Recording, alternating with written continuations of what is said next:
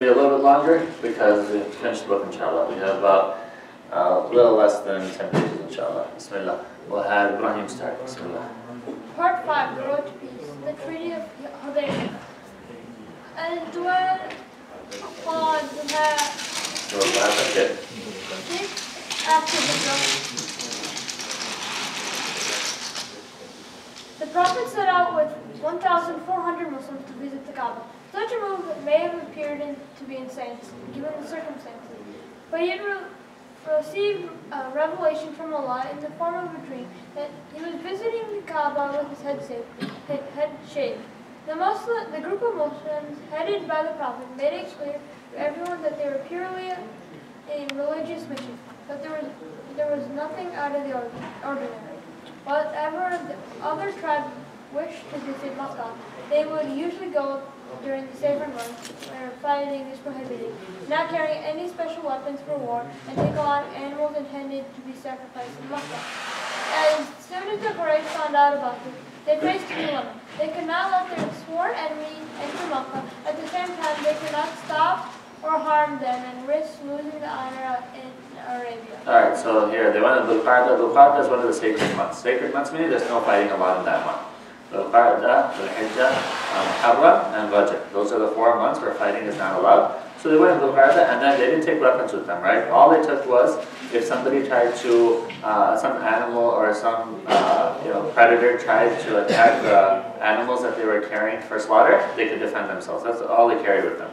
So they were trying to make it known that their intentions were noble, that they just wanted to be able to perform Umrah, because the Prophet had saw a dream that the Muslims were performing Umrah. Alright, then. They decided to send Khalid ibn Walid with 200 horsemen to threaten a non-Muslim. But the Prophet evaded this battalion, sorry. By taking a detour around Makkah. Shortly after, the Muslims reached a plain known as Al-Hudaybiyah, just outside of Makkah. The Prophet dispatched a man to inform the leaders that they did not come to fight just to visit the Kaaba only. He also indicated that they wished to sign a peace treaty. The Prophet hoped that after the failed attack on Medina, they would consider peace with the Muslims, which they would grant their caravans a slave passage to Syria as well. The negotiators was sent to convince the Muslims to return home, but they persisted in their right to visit the Kaaba. 3 more negotiators were sent, one after another, but every time an agreement was made, the Quraysh rejected it. Finally, the Prophet decided to send Uthman, who still had many tribal connections to Makkah, to negotiate an agreement with the Quraysh. So now that's like a negotiation process, right? They want to come, and the thing about Hudaybiyah is very close to Makkah. It's just a few miles outside of Makkah. And when you go for Umrah, you can actually see where Hudaybiyah is. So it's like, they're so close, right? They've made that 400-mile journey, and it's like the last 15, 20 miles are left. And then they're not able to go. And that's something that adds to what's going to happen, adds to the angst of the Muslims that, why can't we go? All right, Osama, continue, please. 3 days passed and there was no word from Uthman. A rumor arose that he had been killed, which meant a clear, open declaration to prepare for battle. Prophet ﷺ acted quickly, calling all his companions around him. They did not come prepared for war, so they had no armor or shields. But it was customary to carry swords and arrows while traveling through the desert. Prophet ﷺ sat under a tree while every companion, both male and female, pledged that they would support the Prophet ﷺ to death. This pledge became known later as the pledge of Ridwan, satisfaction. Since Allah revealed that He was pleased with those who undertook such an oath. However, soon after, the rumor proved to be false and Uthman returned. Okay. This is mentioned in the Quran. لَقَدْ رَضِيَ اللَّهُ عَنِ الْمُؤْمِنِينَ إِذْ يُبَايِعُونَكَ تَحْتَ الشَّجَرَةِ. Where Allah subhanahu wa ta'ala said, Allah subhanahu wa ta'ala is pleased with those that pledged allegiance to you under the tree. Right? So this is mentioned in the Quran that they basically pledge allegiance that if they have to fight to the death, they're going to have to fight to the death. If they're going to be attacked and Uthman radiallahu anhu was killed, then they're going to do whatever they need to do to make sure that they're able to practice their religion. And he took one of his hands and he said, this is for Uthman. And he pledged allegiance on behalf of Uthman radiallahu anhu. So they found out that the rumors were false, Uthman radiallahu anhu, they offered, they said, you want to do Umrah? Go ahead. But not with the Prophet ﷺ. He said, how am I going to be here, do Umrah, while the rest of the Muslims are over there not able to do Umrah? Right? So then he ended up coming back to Hudaybiyah, and then there was a person named Suhail, and Prophet ﷺ said, if he gives me any condition which is towards peace, I'm going to agree to it. Because Prophet ﷺ wanted peace. And he knew that Allah subhanahu wa ta'ala wanted peace. Allah subhanahu wa ta'ala said, وَإِن جَنَحُوا لِلسَّلْمِ فَجْنَحْ لَهَا وَتَوَكَّلْ عَلَى اللَّهِ. Allah subhanahu wa ta'ala said, if they lean towards peace, you also lean towards it, and put your trust in Allah subhanahu wa ta'ala. Right? If they want to deceive you after that, Allah is enough for you. Don't worry. But if someone comes and tries to make things better, try to make things better, lean towards peace, and then put your trust in Allah. If they try to deceive you and you lean towards peace and you try to work towards peace because you put trust in Allah, Allah subhanahu wa ta'ala will take care of you. Alright, good. Continue, Osama. Oh, not the only good news, but a man named Mohammad was sent by the Quraysh to negotiate. He was a very important and clever man, and it was clear that the Meccans were finally willing to compromise. The determination of the Muslims had pressured them to opt for peace. Sharp and heated discussions between the Prophet and Suhail continued for a long time. Until the agreement was finally written down and agreed upon. The treaty contained the following provisions. 1. The Muslims and the Quraysh would not fight each other for a period of 10 years. 2. The Muslims would return to Medina and not be allowed to visit the Kaaba this year. However, they would be allowed to visit the Kaaba next year for a year. 3. If any Muslim from Medina decided to leave Islam and return to Mecca, they would be allowed to do so. However, if anyone from Mecca decided to accept Islam and go to Medina, he would return to the Quraysh. 4. Both parties could make alliances with any tribes if they wished, and they would also be bound by the treaty. When the companions found out about the agreement, they saw that it as a slap in the face. Not only was their pilgrimage delayed and severely restricted the following year, but an unfair agreement to return and any persecuted Muslim back to Mecca was agreed to. Only moments ago, they agreed to fight to death, and now they were insulted with a one-sided agreement. But the Prophet ﷺ did not consult them this time, as he normally did. The agreement was a command from Allah, and there is no room for anyone's opinion. Okay, during this time, subhanAllah, this is something which is, when you read in the Seerah, it's one of the most difficult things to read in the Seerah. Abu Jandal. Suhail, who was the negotiator on behalf of the Quraysh, his son Abu Jandal escaped and came to the Muslims in shackles, right, in chains, and he said, please take me to Medina with you. And Suhail said, no, we agreed. Look at the condition. Look at condition number 3. If anyone from Makkah decided to accept Islam and go to Medina, he would be returned to the Quraysh. So, you can't take him. And at that time, the companions were like, this person, he's coming to us for help. And we're not going to be able to help him. And the Prophet ﷺ said, no. Because we agreed to this condition, and Allah subhanahu wa ta'ala will make things easier for him. Later on, he managed to go, him and Abu Basir and others, they managed to go out, and I'll explain what happened after that. But imagine at that time what happened to the companions of Allah. How upset they were, how in shock they were, how disappointed they were. But Allah subhanahu wa ta'ala has a larger plan. And sometimes when we don't see things as they are in immediacy and right away, don't forget who Allah subhanahu wa ta'ala is, and that Allah subhanahu wa ta'ala is in charge of everything. Sometimes we need reminders of that. Umar radiallahu anhu, later on in his life, he said, I still make istighfar, give sadaqah, make tawbah, because of how I acted on that day. He went to the Prophet and said, aren't we on the truth? Aren't you the messenger of Allah? Why are we agreeing to this treaty? He said, because we are on the truth and because I am the messenger of Allah. Then Umar radiallahu anhu went, and this annoys me personally too. If you say something to me directly and we have a conversation, don't go to someone else and try to get them to convince me. Umar radiallahu anhu did the same thing. He went to Abu Bakr radiallahu anhu. And Abu Bakr radiallahu anhu, literally, if you take the words of the Prophet, words of Abu Bakr radiallahu anhu, matched up exactly. We're doing this because he's the messenger of Allah and because we're on the truth. Because Abu Bakr radiallahu anhu, he didn't know the wisdom behind it. But he knew that the Prophet ﷺ was being guided by Allah subhanahu wa ta'ala. And one of the things you look at here is that this thing, although, yes, the terms of the treaty are seemingly unfair to the Muslims, okay? But, what did we say? Who do you make a treaty with? Do you make a treaty with people you don't recognize? This is the first recognition that they made that they're an actual body that we have to make a treaty with. Remember, before that they were going to tell them they're just an inconvenience, they're insignificant, they're just a small group of people. Now they officially began to recognize them. Okay? So, and Allah subhanahu wa ta'ala said, okay, at this time, Allah subhanahu wa ta'ala, إِنَّا فَتَحْنَا لَكَ فَتْحًا مُبِينًا. The Fath of Mecca is going to come, but the Treaty of Hudaybiyah is what preceded that. How many Muslims are here at this time? The Bay'ah Ridwan took place with how many? 1,400. Okay? When the Fath of Mecca happens 2 years later, how many are there going to be? 10,000. Just in 2 years. Islam up until this point, this is the 6th year of Hijrah. 13 years in Mecca. 6 years in Medina. How many years is that? 19. 19 years of giving da'wah, 1,400.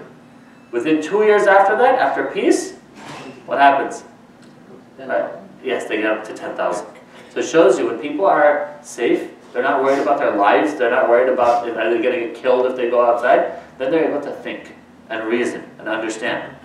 So what ended up happening to Abu Jandal, Abu Basir and others is the Prophet ﷺ, he said, look, I have to send them back to Mecca because that's what we agreed to. So these guys, what they did was on their way back to Mecca, they escaped, right? They escaped and they went towards Jeddah.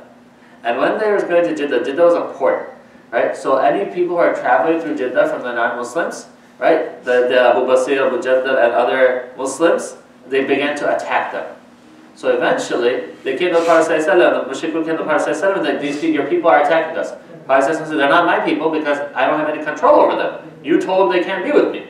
So the Quraysh went and said, please take these guys, they're bothering us too much. The Prophet said, welcome, ahlan wa sahlan. And he told them stop. Then they stopped. Right? So sometimes things happen in different ways. Sure. Yes? Quick question. The restriction was only from the people that lived in the city of Makkah at the time?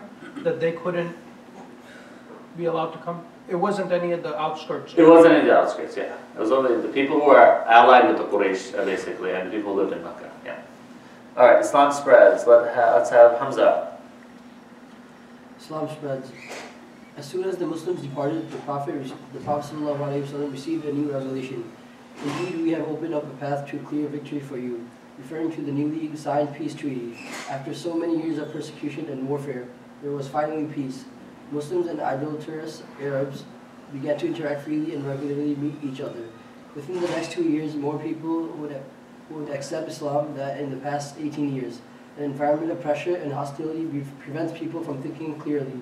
Shortly afterwards, even the staunchest enemies of Islam, like Khalid, who was responsible for the slaughter of Uhud, and Amr ibn al-As, who attempted to extradite the Muslims from Abyssinia, opened their hearts towards the message of Islam. Uthman ibn Talha's family had the keys to the Kaaba. So all these people started to accept Islam. Alright, go ahead. The following year, the Messenger of Allah sallallahu sent envoys with letters addressed to the leaders of all the major powers in and around Arabia. Most of the letters were similar. They began in the name of Allah, declared that Muhammad sallallahu is the Messenger of Allah, invited the leaders to accept Islam, and warned them that if they rejected, they would have to bear the responsibility of preventing the message from reaching their followers. The king of Abyssinia and the king of Bahrain accepted Islam, while Kisra, the emperor of Persia, angrily tore the letter to pieces and killed the Muslim envoy. Prophet ﷺ said that as he tore the letter, Allah was going to tear up his kingdom. And that's eventually what happened. Right? It took a little bit longer for the Muslims to take over the Byzantines, but the Persians, it went relatively quickly. Go ahead. The ruler of northern Arabia also responded with hostility and threatened to attack Medina. The king of Egypt, Muqawqas, politely declined to accept Islam, but sent gifts to the Prophet as a gesture of goodwill. The Prophet ﷺ accepted such gifts and maintained friendly relations with them. When Heraclius, the emperor of Byzantine, received the letter, he began to investigate the issue. He ordered his guards to fetch any Arabs that happened to be in the region so he could ask them some questions. It so happened that no other than Abu Sufyan was in the area on a business venture. He was summoned into the Roman court and his followers were made to stand behind him. Heraclius told him that he would ask him a number of questions about this man who claims to be a prophet, and his followers would gesture him from behind him. If he was telling a lie, it was a genius tactic to both ascertain the truth and give the witness the safety of contradicting their leaders. Alright, so let's have Hamza, you be Heraclius, Muzammil, you be Abu Sufyan.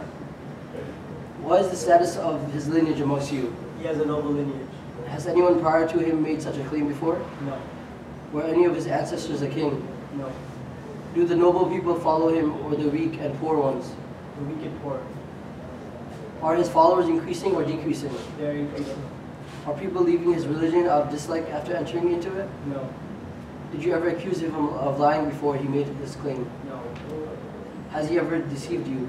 No, but we have a peace treaty right now, and we don't know how we might act. What does he command you to do? He wants us to only worship Allah and abandon idolatry. He wants us to abandon the ways of our ancestors, pray and give charity, etc. Heraclius responded, I have asked you all these questions to determine whether he is a true prophet. Prophets always appear from the noble families among their people.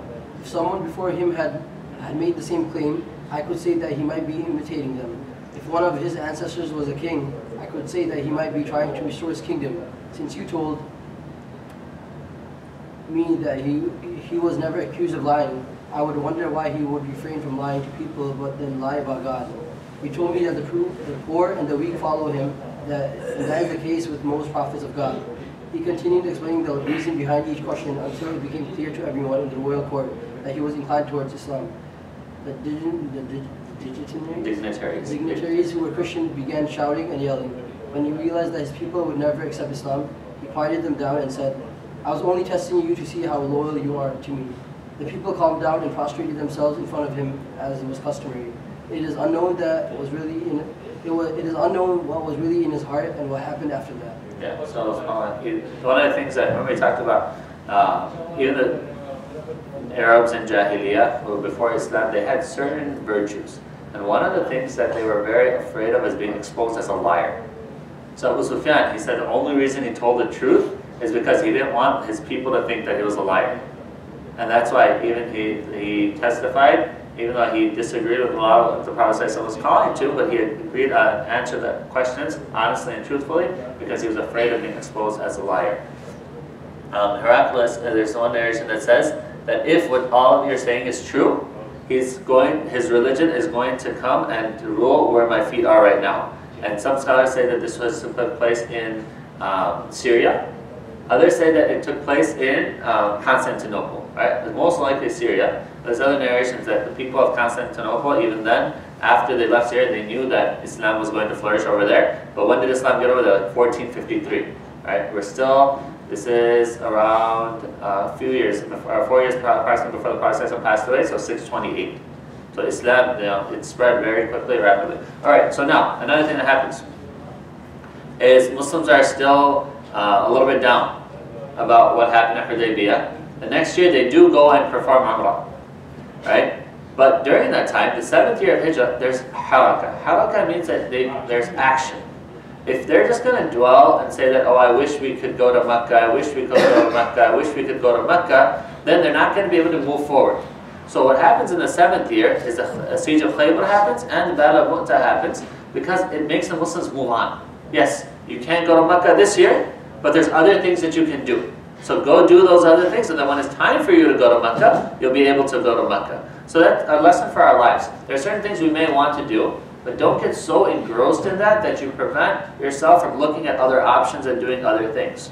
Right? There's so many people that happens to. There's a statement, don't put all your eggs in one basket. Right? Because of that basket, you don't have any eggs left. So look at different things. Try to look at, okay, yes, it didn't turn out the way that I wanted, but what else can I do? How can I occupy my time until things become better? All right, let's have Muhammad.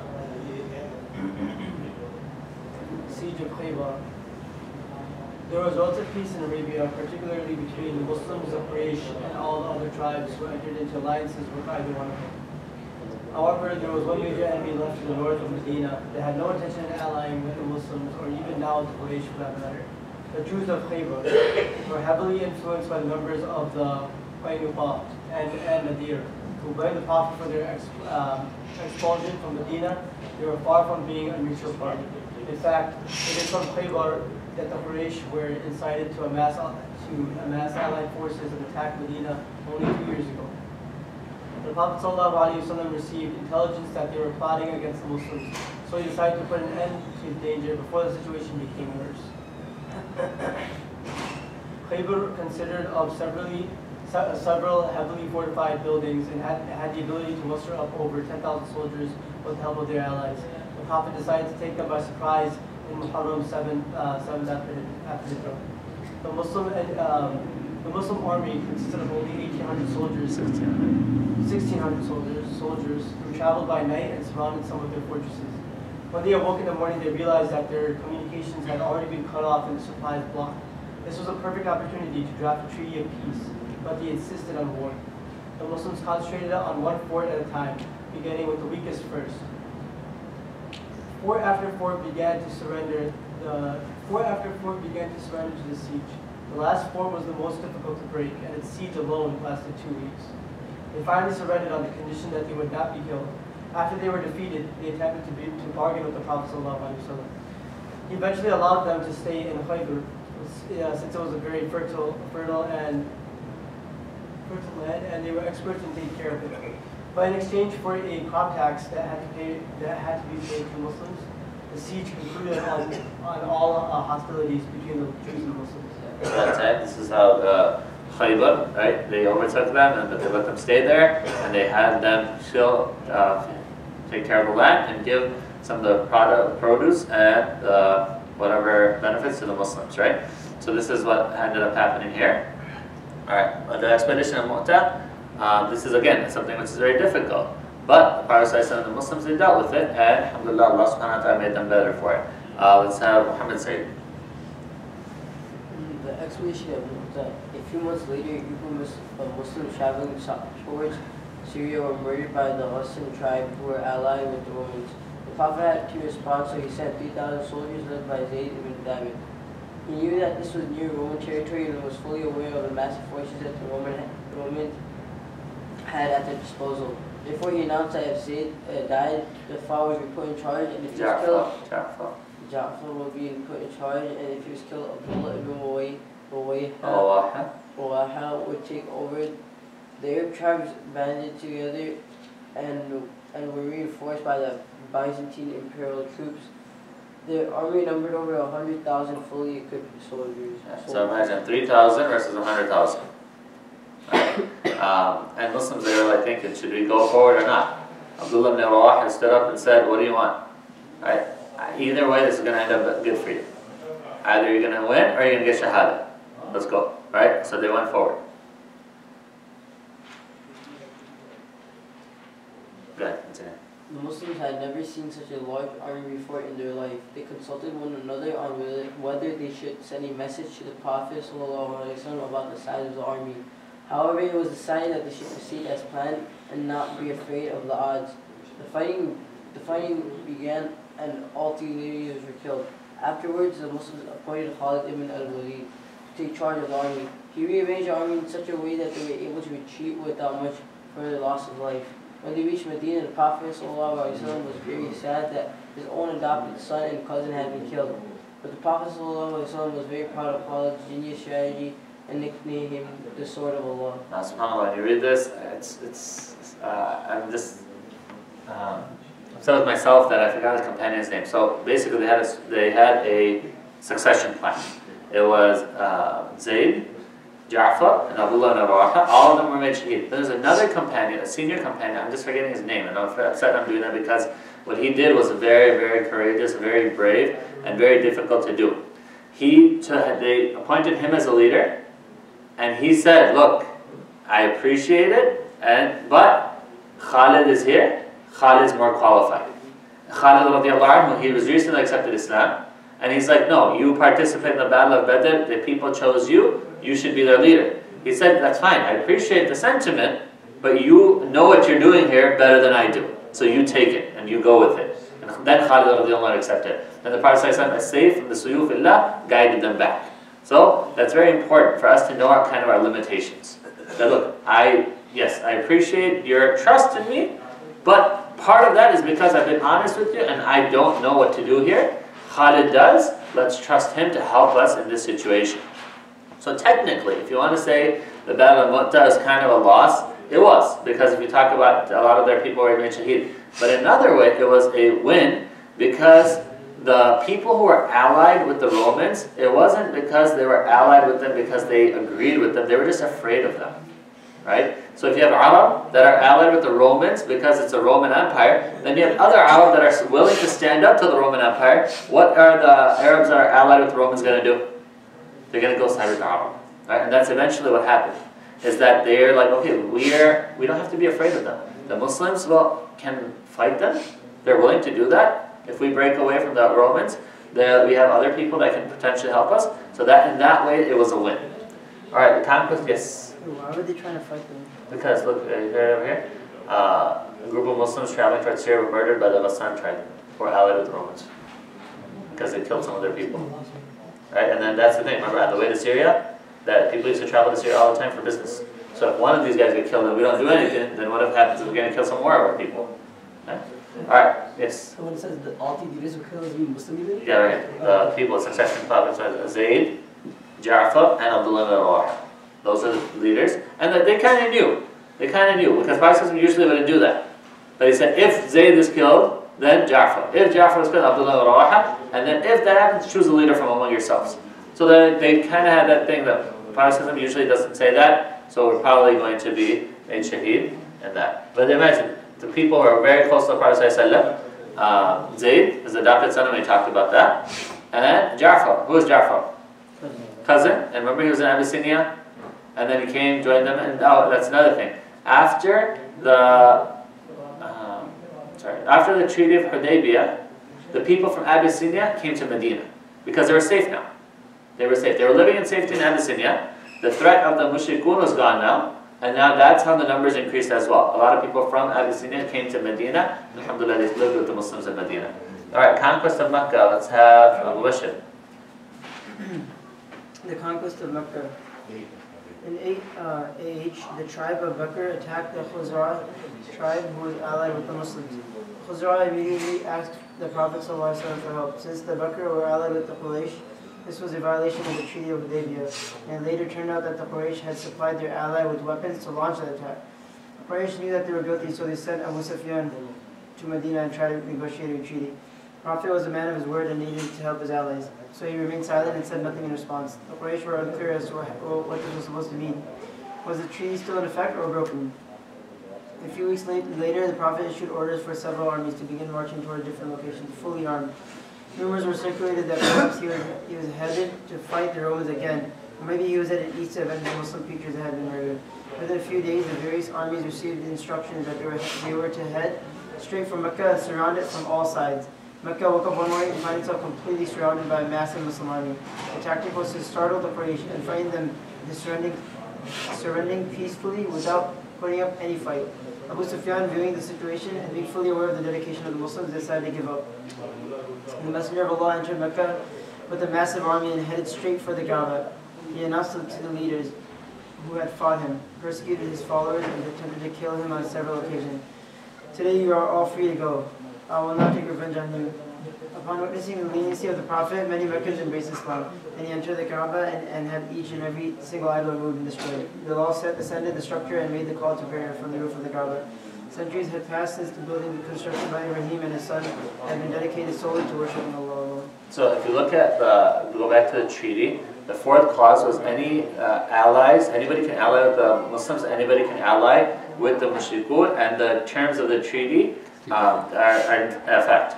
So what happened was that the mushrikun, they supplied weapons to one of the allies and used it to attack an ally of the Muslims. And then the Muslims now, remember, the Muslims have grown now. They're not the 1,400. They're a strong number. Remember, even the Ahzab, the Confederates, weren't just the mushrikun, but there were people from other places of Arabia, Jews and all that. They had 10,000. Now the Muslims were 10,000 strong. Now the Muslims, they went and they could have attacked. They could have attacked, and Abu Sufyan knew that they messed up, so he came to Medina and he tried to talk to the Prophet ﷺ, and it's not mentioned here, but his daughter, Habiba radiallahu anha, was a wife of the Prophet ﷺ, and she didn't let him talk to the Prophet ﷺ without his permission. Then Abbas, Prophet ﷺ's uncle, he had him talk to the Prophet ﷺ. Abu Sufyan accepted Islam, and when they went to Mecca, the Prophet ﷺ said anybody who enters Abu Sufyan's house is safe. Right? Anyone who enters Abu Sufyan's house, right?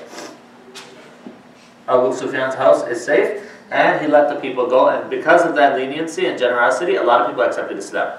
They thought the Prophet ﷺ, he would have been justified. Right? He would have been justified according to their customs and treaty, that culture, to have them executed, to punish them, to launch war on them. And a lot of times that's what people do. Right? Why? If you look at even in the Quran, it's mentioned.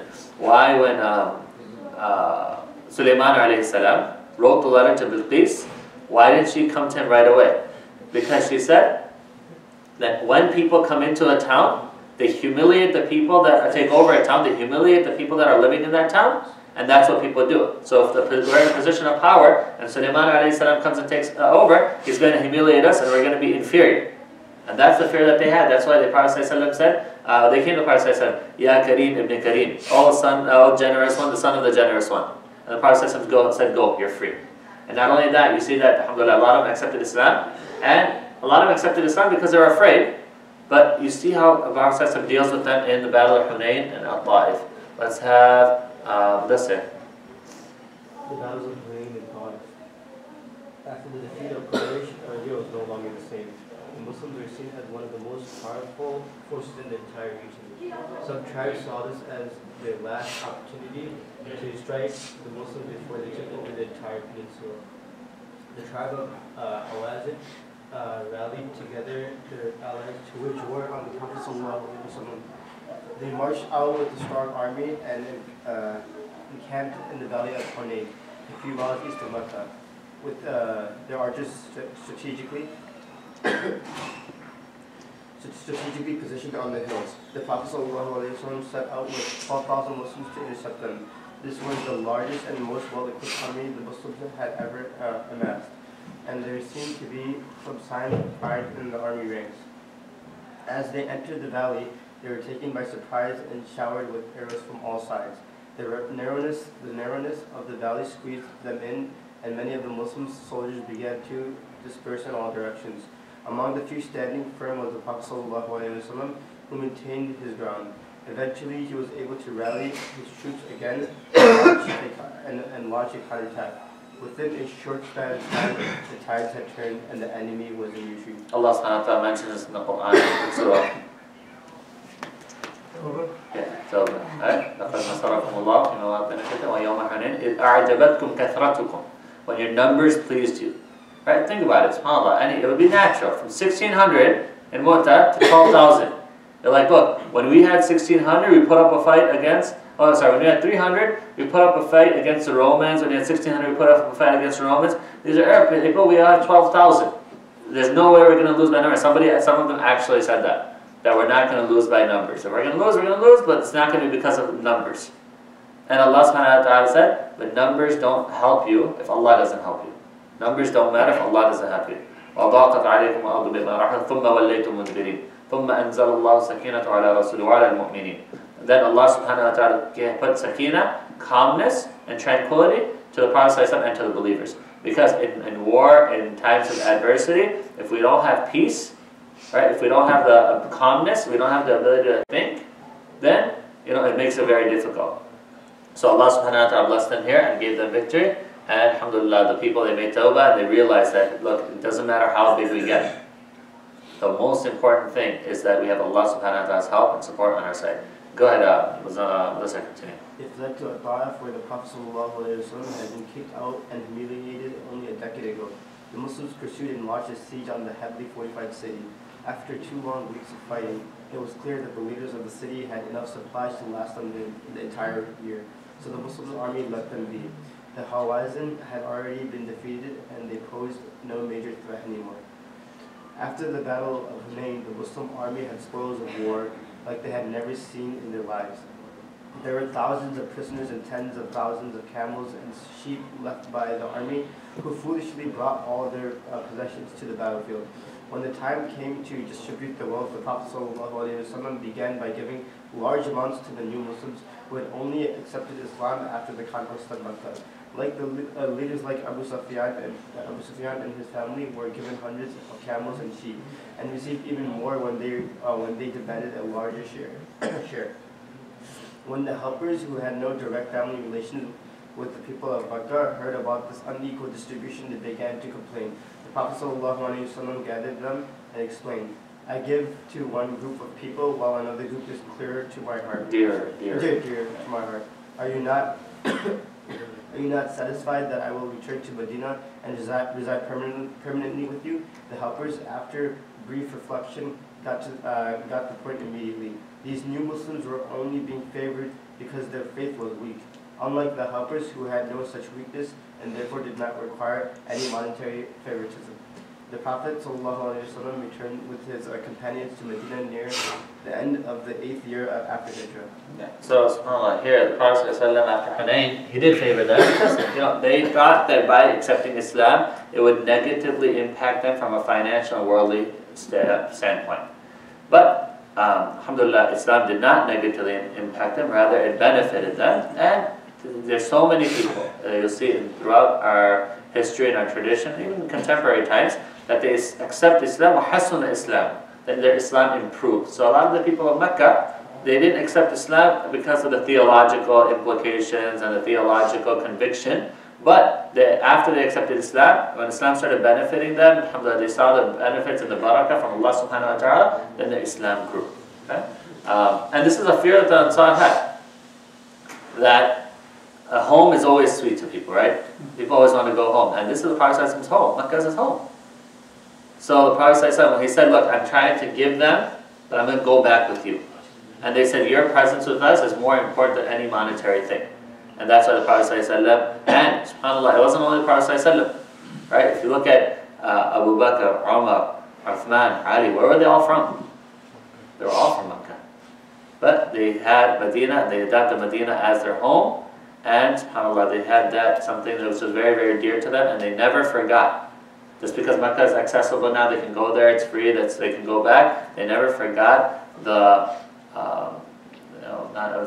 they never forgot that's the word I'm looking for, the generosity of the companions of Medina, and they had a special place in his heart. Ali radiallahu anhu, who eventually moved the Khilafah to Kufa, one of the reasons he said he did that, he said that he doesn't want more blood to be spilled in the city of the Prophet sallallahu alayhi wasallam. Because he knew when he took over the Khilafah, there was contentious times. Uthman radiallahu anhu had just been assassinated, and there were many wars that happened. He said he wants to keep Medina out of it. He wants to keep Medina out of it. Okay? All right, expedition of Tabuk. Next major event, Umayd. In Rajab of the year 9th, in Rajab of the 9th year after Hijrah, the Muslims received intelligence that the Romans were preparing to attack Medina. Arabia was never really seen as any threat to either the Persians or the Romans, since the Arabs had never been united before. The Prophet, despite the hot summer and famine, decided to go and meet them before they could enter Arabia. It was one of the most difficult missions since the journey was long. The summer heat was intense, and the Roman forces were among the most disciplined and well-equipped in the world. The Prophet ﷺ asked everyone to donate whatever they could for the cause. People like Abu Bakr gave away their wealth, while the more wealthy Muslims donated large sums of money and supplies. Despite all generosity, there were many people who could not afford to join the army and returned home with tears and dread. 30,000 companions set out with the Prophet. Yeah. So from this point here is okay. So the first, if you look at the order, the Treaty of Hudaybiyah, it put the situations of Mushrikun on pause, and the Fatah of Mecca took care of that. Khaybar took care of the Jewish problems that they were going through with the Jews, right? And now another thing that Tabuk is going to do is going to address the issue with the Munafiqun. Right? So this is what happens here. And Allah subhanahu wa ta'ala mentioned, if you look at Surah Tawbah, it has a lot of information about the Ghazwa Tabuk. Even though subhanAllah, you say that no fighting takes place. No fighting takes place, but it exposes the Munafiqun. Right? They say that no, it's too far. لا تنفروا في الحرب قل نار جهنم وأشد حرا لو كانوا يفقهون. They say that it's so hot. Don't go ahead hot. Allah says the fire of hell is hotter. It's far. It's very far. They say no, if it was closer we would have gone. No, it's not about the distance, it's about the commitment to Allah subhanahu wa ta'ala. Another thing they said, they said that right? They said وَمِنْهُمْ مَنْ يَقُولُ ذَلِّ وَلَا تَفْتِنِّي أَلَا فِي الْفِتْنَةِ سَقَطُوا. They said, look, the Roman women are so beautiful. If we go near them, we're going to fall into fitna. So protect us and excuse us from going into this Roman territory. Allah subhanahu wa ta'ala exposed them, right? That's why one of the surahs of, one of the names of Surah Tawbah is Fadiha. It's because it exposes the munafiqeen. So Tabuk, Allah, subhanAllah, you see that no physical fighting takes place. But the munafiqun get exposed because all of these things, and they make excuses. They'll make excuses to you when you return to them, right? Oh, this is why we couldn't go, please excuse us. So Allah subhanahu wa ta'ala said, you may forgive them, but Allah subhanahu wa ta'ala will not forgive them. Okay? Alright, 30,000 companions set out the Prophet ﷺ. Towards the north. When they reached the Tabuk in northern Arabia, the Romans were nowhere to be found. It seems that they were scared off by the approaching Muslim army, but the Prophet camped there for 20 days, just in case they might consider an attack. The sheer size of the Muslim army sent a message to both Arabia and the Byzantine Empire. The Muslims were a force to be reckoned with. Several tribes in the north got the message and realized that they would no longer need an ally with the Romans to guarantee their security, so they drafted peace treaty with the Prophet ﷺ. Right. When the Muslim army returned to Medina, there were accounts to be settled. The Prophet ﷺ had made it very clear that all able-bodied Muslims were required to march out on this expedition, despite the hardships involved. The only ones who were exempt from such duty were the old and the ill. Yet there were several people who remained behind, and they came to the Prophet ﷺ making various excuses. It didn't take a genius to figure out that these were the hypocrites who stayed behind, but the Prophet ﷺ accepted their excuses, at least outwardly. There were 3 Muslims, however, who openly admitted that they had no excuse but their own laziness. The Prophet ﷺ instituted a 50-day long social boycott on these 3. No Muslim was to speak to them or communicate with them in any way. Since these were true believers, the most difficult thing for them was to be unable to communicate with the Prophet ﷺ himself. After 50 days, a revelation came down that Allah had forgiven them. They were extremely thankful and had learned their lesson. Where is this from? Where is this mentioned in the Quran? Tawbah, where in Tawbah? Good. Alright, go ahead and we're going to continue. After the conquest of Mecca and the exposition of the Tabuk, dozens of Arab tribes throughout the entire peninsula began sending delegations to Medina in order to officially declare their acceptance of Islam. Most of the Arabs had taken a wait-and-see attitude to the conflict between the Muslims and the Quraysh. Many of them had an intrinsic belief that if Muhammad sallallahu was indeed a true prophet, then Allah would give him victory. Now it was clear to them that the Muslims were indeed victorious, so they pledged their loyalty. However, not all these tribes were sincere in their beliefs. Verses were revealed about the reality of some people who professed Islam with their tongues. The desert Arabs say, "You have believed." Tell them, "You have not believed." Rather, you say, "You have submitted." Faith has not entered your hearts. What is this? Which verse is this? قالت الأعراب آمنا قل لم تؤمنوا ولكن قولوا أسلمنا ولما يدخل الإيمان في قلوبكم. Some people came, they said that, oh, we used to go and call people to Islam, we did you a favor by accepting Islam. Allah subhanahu wa ta'ala said no. Allah did you a favor by guiding you to Islam. Right? So this is something that you have to always be on guard of arrogance, of urge, of men, of thinking we're doing Allah subhanahu wa ta'ala or anyone else any favors. Rather, Allah subhanahu wa ta'ala is doing us the favor by choosing us to serve Him. Right? Very easily. Allah subhanahu wa ta'ala can replace all of us and bring a whole new creation that will not be like us. Right? Thank Allah subhanahu wa ta'ala for using us and not replacing us. Alright, go ahead, Umar. The Quran made it clear that someone may acquire certain benefits in this world by entering the fold of Islam outwardly, but will only really benefit from it when they enter wholeheartedly. There were other tribes who visited the Prophet ﷺ and concluded a treaty of peace, since they were not interested in accepting Islam. Alright, so now you may be wondering, okay, at Fatah Makkah, they have 10,000, then they have Hawazin and Ta'if, and then where in the farewell pilgrimage to get 100,000 from? This is how they get it.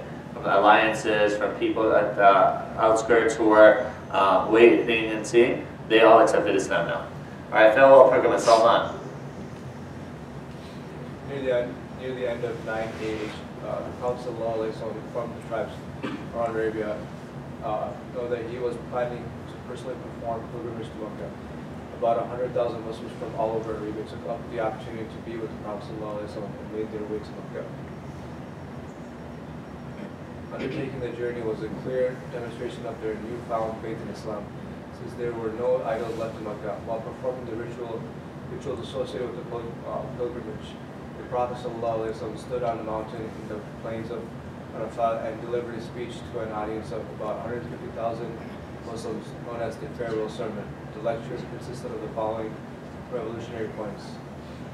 All sums of interest on loans are canceled. All tribal retaliation for past murders are canceled.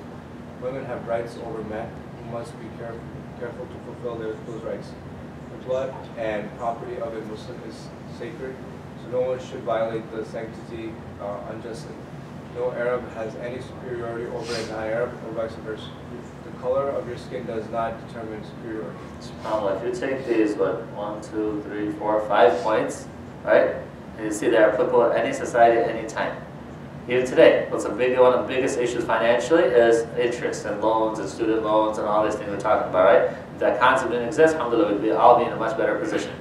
Tribal retaliation for past murders, right? The sanctity of life. People think, no, that's the time to jahiliyyah. No, you go to certain places, even in Chicago, how gang violence happens. This is something which is sad and unfortunate, but it's a reality, okay? Women have rights over men who must be careful to fulfill those rights. Yes, we were just raising money the other day for transitional housing and domestic abuse shelters for our sisters, because these things do happen in the Muslim community. Then we talk about the blood, property, and honor also. Honor is mentioned in the hadith as well. Right? The honor of a person, talking about a person, backbiting about a person, taking the wealth of a person. You know, subhanAllah, it's unfortunate, but I know people who are afraid to go into business with Muslim people because they found Muslim people to cheat them more than non-Muslims. This is unfortunate. May Allah forgive us and may Allah guide us all. But sometimes that does happen. And then the whole cultural, racial superiority thing. Just because you speak a language, just because you're born in a certain place, or you have a certain skin color, you know, that doesn't make anybody superior or inferior. Inna akramakum indallahi atqakum. And the most superior to the sight of Allah subhanahu wa ta'ala is the one that has the most honorable in the sight of Allah subhanahu wa ta'ala is the one who has the most taqwa. Taqwa is not a measurable thing. It's not something that's just visible, right? So we ask Allah subhanahu wa ta'ala to give us the ability to implement the lessons that the Prophet ﷺ wanted to impart upon us. Alright, last section, we'll have Shayan. The Prophet's death, right? Yeah. Prophet ﷺ's mission was complete. He conveyed the message of Islam and uprooted the idolatry and social vices from the entire Arabian Peninsula. About 2 months after returning from Mecca, the Messenger of Allah ﷺ was hit with a high fever and headache. He became very weak, but continued to go to the mosque and lead the prayer sitting down, while the rest of the Muslims stood behind him. Finally, after a few days, he was too ill to even get up to go to the mosque. Every time he washed himself and tried to get up, he fainted. Thereupon, upon waking again, he signaled that Abu Bakr should lead the people in prayer, while he prayed in his room. This continued for several days until he finally passed away in the morning on the 12th of Rabiul Awwal. What's the symbolism behind Abu Bakr leading the prayer according to the Sunni tradition? That he is suited to be the He's leader. suited to be the Khalifa and the leader after, right? There was a time when the narrations differ. There's different narrations on that Abu Bakr anhu, the Prophet said, Abu Bakr and Yusalli bin Nas, and Yawm bin Nas, that tell Abu Bakr to lead the people. So Hafsa and Aisha anhuma, they're like, Abu Bakr, one of the things about him is that sometimes when he used to lead prayer, he used to cry a lot. He would become overcome with emotion. So they're like, he cries a lot, tell Umar. So then one time, one narration says that Umar was led, and another narration said he was about to lead. And they said that Prophet got mad at him. Why did you lead when Abu Bakr was there? So he looked at Hafsa and Aisha and said, I thought you told me the Prophet told me to lead. So they're like, you women are like the women of Yusuf, always plotting and scheming things. Just do what I tell you to do. Right? So that's something that happened at this time. Alright, go ahead. When the Muslims who were waiting inside the mosque heard what had happened, they were stunned. Umar pulled out his sword and yelled, anyone who says the Prophet ﷺ is dead, I'll chop his head off right now. Perhaps he assumed that the hypocrites were spreading lies, or maybe he was so overwhelmed with grief that he was in a state of denial. Before we go to Abu Bakr, Uthman radiallahu anhu, he just stopped talking. Because of the shock that he was in, he just went to the corner and just stopped talking. Right? And that time, Abu Bakr was a little bit further away, because there was a brief time where he kind of recovered a little bit, and that brief time, Abu Bakr had a wife that lived a little bit outside of Medina, so that's where he was when the Prophet passed away. When he came back and he heard that the Prophet passed away, this is what happened here. Go ahead. Abu Bakr walked into the room where the Prophet lay, verified the information, and came out to let the people know that it was the truth. But people were so emotional they were not paying attention. So Abu Bakr stood in one corner of the mosque, raised his voice, and began to speak. People, listen up. Whoever worshipped Muhammad sallallahu should know that he is now dead. But whoever worshipped Allah, know that he is alive and will never die. Then he recited a verse from the Quran, which everyone was familiar with, but had eluded them through their heightened emotions. Muhammad sallallahu is only a messenger before whom many messengers have come and gone. If he dies or is killed, would you revert to your old ways? If anyone did so, he would not harm Allah in the least. Allah will reward the grateful. Alright, so what happened, okay? So imagine, Umar has a sword out here, and he's saying anybody who says that Muhammad has passed away, I'm going to chop off their head. Rather, he went to meet Allah subhanahu wa ta'ala like Musa alayhi salam did, and he's going to be back after 40 days. So Abu Bakr comes out of the room, and first he goes into the room of the Prophet ﷺ, he uncovers his face, and he kisses him on his head, and he says that you are beautiful in life and in death, and Allah will never cause you to have two deaths. Okay? And he comes out. He sees Umar radiallahu anhu there. He tells Umar radiallahu anhu to be quiet. Umar radiallahu anhu is in a fit of rage. He's like, no, blah, blah, he keeps talking. Abu Bakr goes over there, and he starts talking. He starts saying this. When he starts talking, people leave Umar and go to Abu Bakr. Then, when Umar hears what Abu Bakr radiallahu anhu is saying, he said, when I heard those verses, it's like I heard the verses for the first time, and then he's about to fall. Then he realizes that, yes, the Prophet ﷺ did pass away. So Abu Bakr radiallahu anhu, the whole ummah is indebted to him, because at that moment, where people were overcome by their emotions, he was very rational, very wise, and very courageous to be able to address the issues and say, okay, how are we going to move forward? It's the greatest calamity this world has ever faced, passing away of the Prophet ﷺ, because, as Umayman radiallahu anhu has said, that it's not about the Prophet ﷺ per se, but then what he's done. No more revelation to a prophet. Right? So we're on our own now.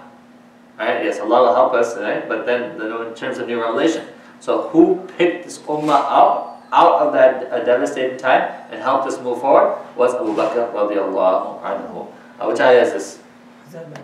Huh? Is it Makkah Muhammad? No. Oh. Amma Muhammadan. No. So قَدْ خَلَتْ مِنْ قَبْلِهَا الرُّسُلُ. This is in Surah Al-Imran. Okay. Alright, go ahead. The Muslims immediately came to their senses. It was as if this verse was revealed for the first time. The message was crystal clear. The Prophet ﷺ was only a vehicle through which the message of Allah was to be delivered. The success of any human being lies in connecting with the teacher of the teacher and following the guidance of Allah. And the Prophet ﷺ, he completed his mission, right? بلغ الرسالة وأدى الأمانة, right? He conveyed the message, and he fulfilled the trust that Allah subhanahu wa ta'ala placed on him in the best possible way. And we all testify and we all bear witness to that. Sallallahu alayhi wasallam. The epilogue, both friend and foe have had to willy-nilly admit that Muhammad was the most successful of all religious personalities in the history of the world. A thorough inspection of history cannot reveal any other reformer who brought about such a complete transformation of society in such a little time, and with so little means at his disposal. Hundreds of evils, both spiritual and moral, from prostitution to drinking and gambling, were entirely uprooted from a society addicted to these vices. Those who walk away from the story of Muhammad ﷺ with an admiration for the character and determination of the Prophet ﷺ are entitled to such a view. Many people would admire that he was a kind-hearted man, a skillful military commander, a simple man unconcerned with things of this world, etc. Everyone sees the world through their own lenses, and they appreciate and admire certain characteristics in a person that are relevant and meaningful to them. However, to limit yourself to seeing what you want to see, especially in a man who claimed to be the last link between God and man, is like that of a person traveling down a dangerous path. He meets a man on the way who warns him about the impending dangers that lie ahead, but instead of focusing on advice or trying to determine whether the man is honest, he He begins to admire his clothes and is amused by the man's accent. Muhammad ﷺ preached a message and warned about the dangers of not following that guidance. Justice would require that his claim to prophethood be at least given some due consideration by those who have been presented with the message of Islam. That's an important point. I think it got lost in the analogy, is that you can talk about Prophet's character, you can talk about his, his fairness, his kindness, and all that, which is very important. But if you want to be honest and you really want to benefit from the Prophet ﷺ, follow his message. Follow his message. So that's the point he's saying. Someone's on the road. He's telling you, let's go this way. I'm guiding you. There's a storm coming. There's an animal coming. There's someone coming to attack you. Right? Come with me. I'll take you to safety. Rather than following that person to safety, like, you have nice shoes. You have a nice shirt. Right? And he does. No doubt about it. But is appreciating his shirt and shoes going to save you if you don't follow him to that destination? So similarly, we appreciate everything about the Prophet ﷺ. But if a person just appreciates the Prophet ﷺ, but doesn't follow the teachings of the Prophet ﷺ, is that appreciation in and of itself going to save a person? No. Right? We can talk about the Sunnah as much as we want. We can talk about how great the Prophet ﷺ was and how important it is to follow Sunnah. But unless we actually follow it, is our appreciation and gratitude true appreciation and gratitude? No. Okay?